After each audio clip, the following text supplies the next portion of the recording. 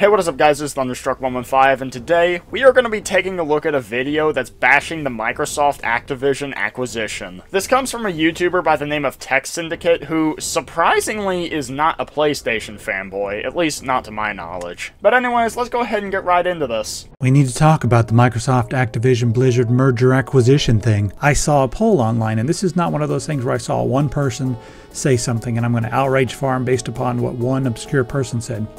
I saw a poll, and it said, is this going to be good for consumers, yes or no?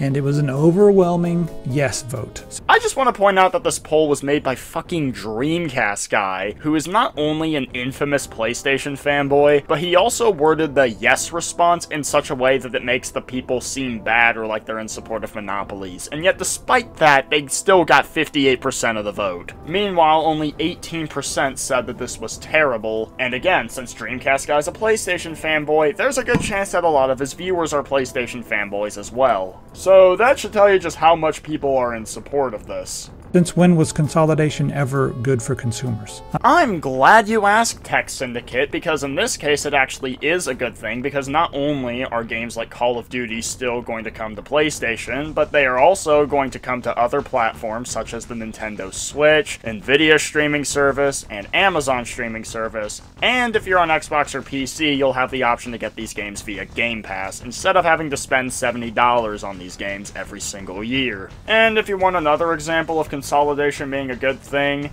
I don't think there is a single person that is going to argue that Netflix is better now than it was roughly 10 years ago, when pretty much all the shows you wanted to watch were available on Netflix, or even if not all of them, most of them were. Now there's a whole bunch of TV and movie streaming services that you have to subscribe to get everything that you want to watch. Now, I'm not trying to say that everything should be under one company, but what I am saying is that some consolidation is a good thing, such as the case here with the Microsoft Activision deal.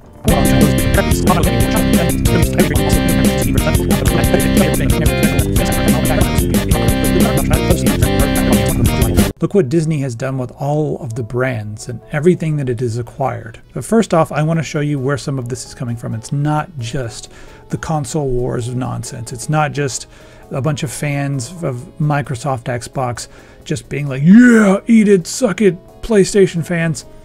A lot of it starts with this message that we're hearing, and I'll play it right now. Well, let's continue this narrative. Good news, I think, is starting to prevail that ultimately, if it's good for the consumer, the government can't just block everything. And right now, the government's been in a block everything. And as we've said repeatedly, in many of these... So did you hear what he said there? If it's good for the consumer. And when I first heard that, I was like, oh, he's going to argue that it's bad for the consumer because he's saying if, but let's keep going. These examples, these deals are actually good for consumers. They're good for pricing. They're good for choice. And they're good for pricing.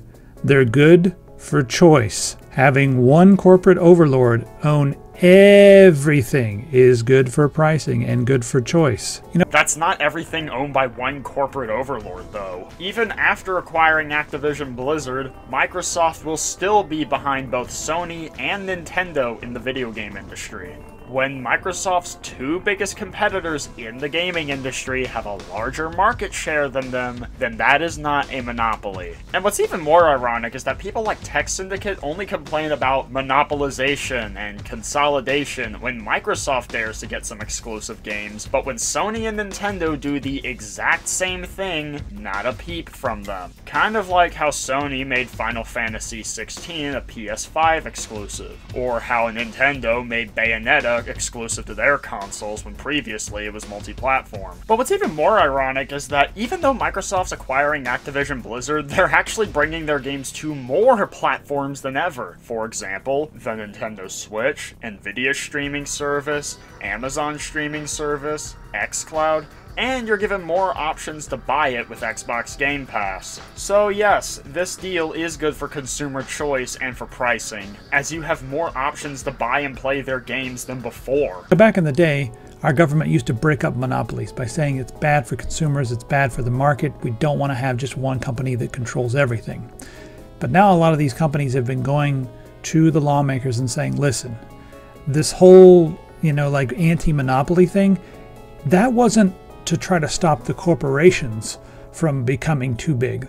That was mainly to protect the people, and we believe that it's better for the people if there's less competition. Sorry to cut him off in the middle of a sentence, but he kind of goes on for a bit, but this doesn't reduce competition. If anything, this actually increases competition. If you recall the charts I showed you in the last segment, you'll know that Microsoft has the smallest share of the gaming industry of the big three console manufacturers. And when Microsoft's share is proportionally smaller, it means that their competition isn't going to be as compelled to innovate and improve their experience, as they just become complacent sitting where they are because they know that their competition is so bad that they'll remain market leaders regardless. But when Microsoft makes a big move like acquiring Activision Blizzard and gives them some ammunition to use against Sony and Nintendo, all of a sudden the gap between their market shares isn't as big, which will pressure their competitors to actually improve the experience for the consumers. And we saw this last generation. The Xbox One got off to such a bad start that it sort of just propagated throughout the entire generation, and Sony just had this unshakable lead, and you could tell that they sort of got complacent.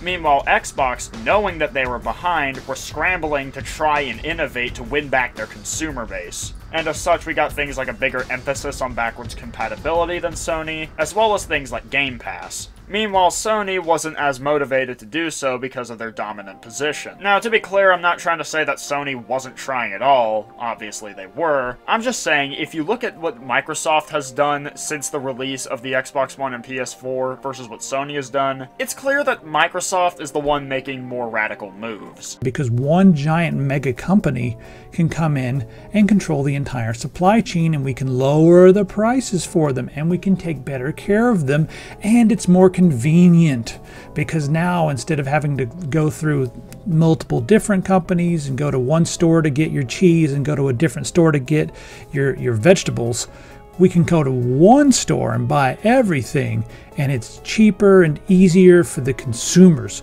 So we believe that monopoly laws were designed to protect consumers from having to deal with nonsense. And since everything under one roof is good, we can essentially make the world a better place. That's kind of what they're saying.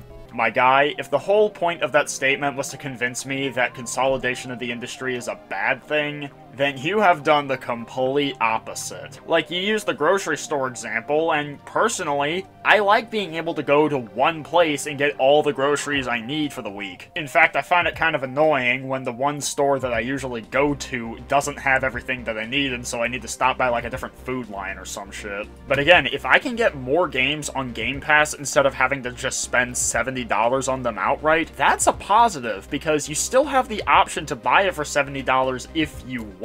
Plus, you could say it's going to different stores, because not only is Call of Duty staying on PlayStation, Xbox, and PC, but it's also going over to the Switch, it's going to Nvidia streaming service, it's going to Amazon streaming service, and it's going over to xCloud. So now it's not just the Xbox storefront that has everything, but also those other platforms. And if you still want to keep buying Call of Duty on PlayStation, you can. We hear that narrative from him.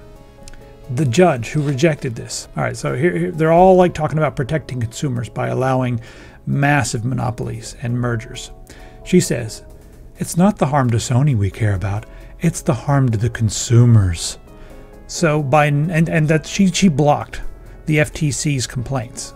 This face right here, this is the person who decided that, you know, they should be allowed to merge because it's good for the consumers. Because it is good for the consumer. All the Activision games that have currently been released will stay on all the platforms that they're already on. Call of Duty will continue to release on all the platforms it already has, in addition to a bunch of other platforms that didn't have it, and you also have the option to get these games through Game Pass. The only potential harm you could really see is that games in other Activision Blizzard IPs might not come to PlayStation. Which, on one hand, I am kind of against exclusivity as a whole, because I do believe that more people having access to video games is nothing but a positive. And in the perfect ideal world, it would be amazing if games like Halo got brought over to the PS5, or if God of War got brought over to the Switch, or if Tears of the Kingdom got brought over to the Xbox. But as much as I would love for that to happen, I know that's just not realistic. So if exclusivity is going to exist, then the three companies should be able to play by the same rules. Again, Sony did this with games like Final Fantasy XVI, Bloodborne, the Spider-Man games, and they would have done it to Starfield if Xbox hadn't bought Bethesda first. Now, maybe I wouldn't really have a problem if this dude was also calling out Sony and Nintendo for this, because then at least he'd be consistent, but nowhere on this channel does he do that. So it's good for the consumers that Microsoft is going to have a huge share of the market, massive share of the market, and that they're going to be able to put all that stuff on their console and withhold it from other consoles. Again, where's the same energy for Sony and Nintendo? Because not only do they also make their games exclusive, but they also have a bigger market share than Microsoft even after the Activision deal. So yeah, Tek Syndicate, I'm gonna have to ask you to keep that same energy. How is that good for the consumers? Oh, well, they're going to give them a better thing because then they can get all this stuff under one umbrella. They can get all their stuff from Bethesda and its software, and since they've got it all, they'll just lower the prices. Every piece of empirical data shows that when companies like Amazon exist, and once they completely destroy all the mom and pops and all the small competition, they don't lower their prices. That would be insane for them to do. Once there's no other choices for the consumers, they can just raise their prices as high as they want, and that is what they have done.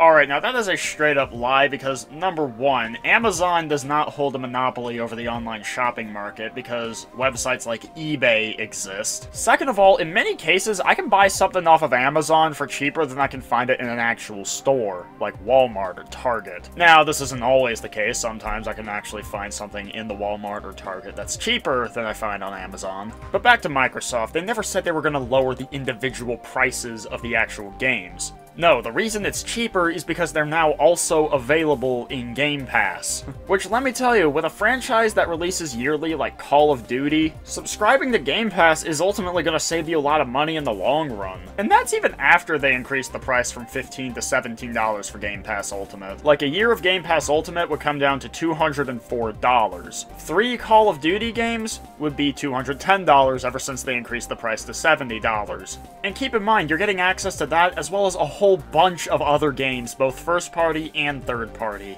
And it's not even just the new COD games, you'll also get the old ones as well. Like, hell, need I remind everybody that for some reason Activision is still charging $60 for Black Ops 2 in the year of our Lord 2023? Oh, and the DLCs are all still full priced as well. If Activision on their own isn't willing to lower the price, then Microsoft scooping them up and then putting their games in Game Pass, which is ultimately a cheaper price overall, is better for the consumer.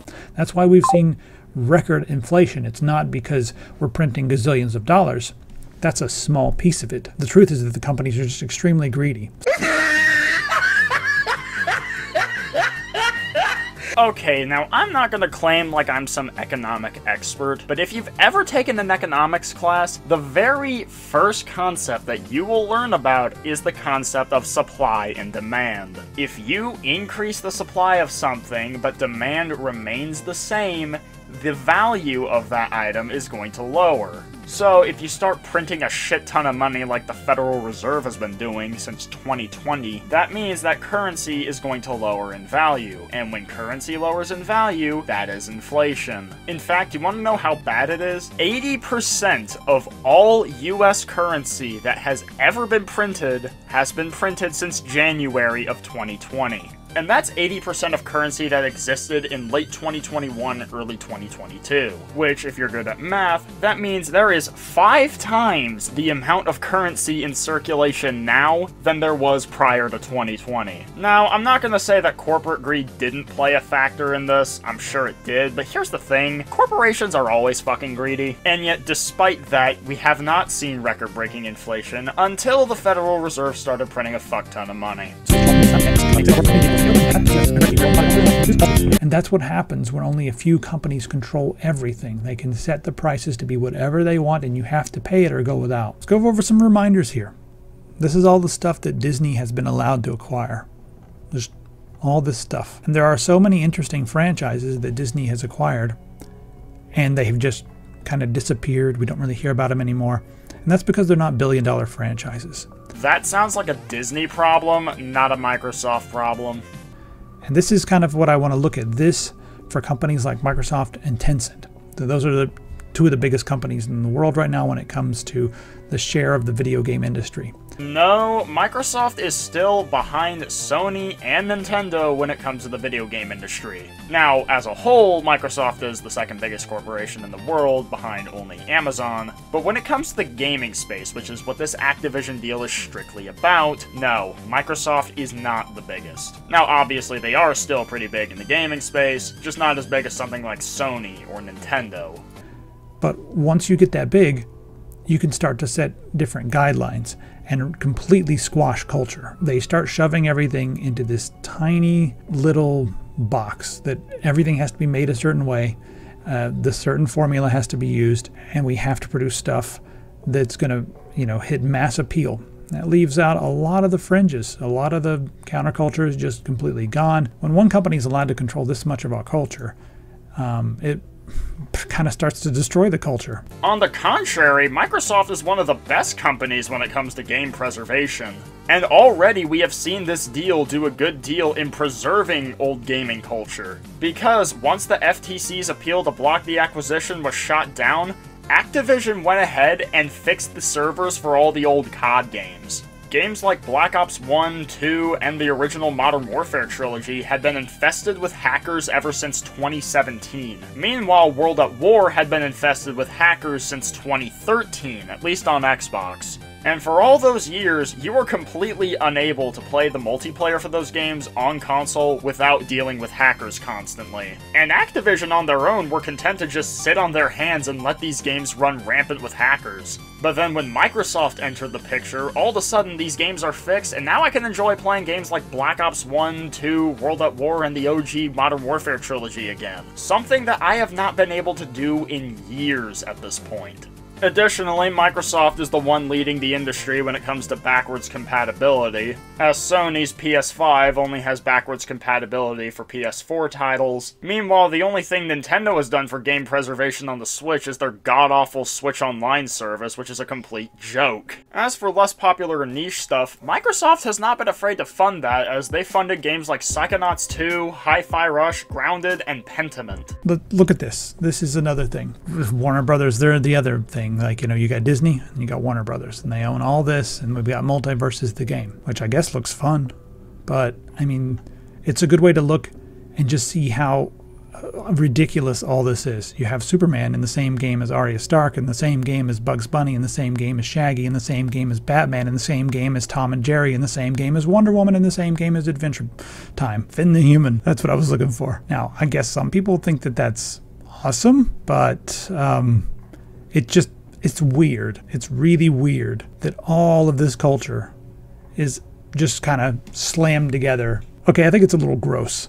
Whether the game's fun or not, and all this is make-believe and it's all silly. But I really miss the individual quirkiness that each individual thing has, each individual brand. And this is just me ranting right now.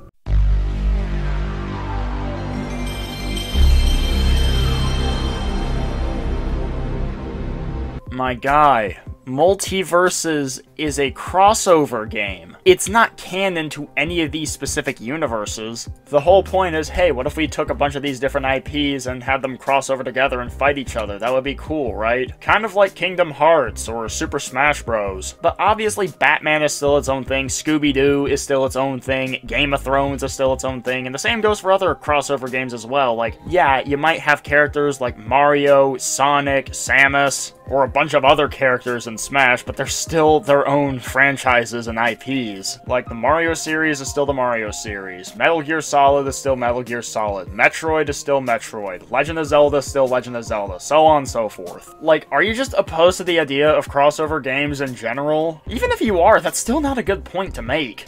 Alright, I think that's kind of what's going to happen with all this Microsoft stuff. If we get that much under one umbrella, it's going to be bad for culture. And that's the main thing that I really care about. not so. I mean, the money is really important, and I think it will be bad for consumers. It will remove choices from consumers. You'll have to choose one platform over the other to make sure that you get the games that you want. And a lot of franchises are just going to vanish because they don't measure up. And you know, a big company like that, they can't focus on everything. They're going to put a gazillion dollars in just a few big silos, and all the rest of it's going to be like whatever. Like, look what happened to Deus Ex. Like, where the hell is that?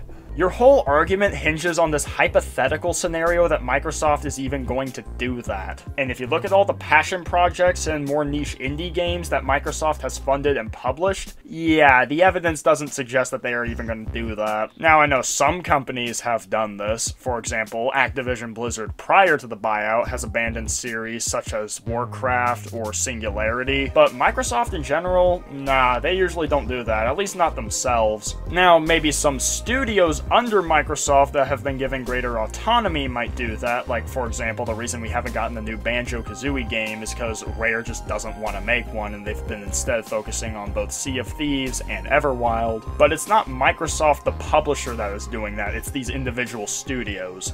They're probably busy working on some nonsense. I think it got sold. I don't even know. But yeah, it's weird. And then when you look at the cost of these things, and this is, again, I'm just kind of ranting out of turn right now, but when a company like Microsoft buys something like this, they don't like to use the word buy. They're shifting value around.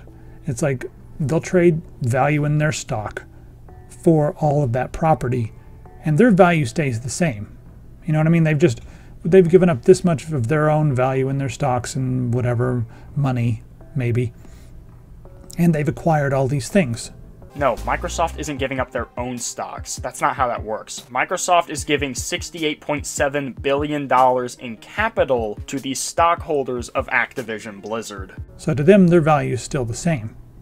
And they're still living by, you know, taking out loans based upon their stocks, and that's how they live because they don't have to pay taxes on the loans they've taken out. That's how the rich do it.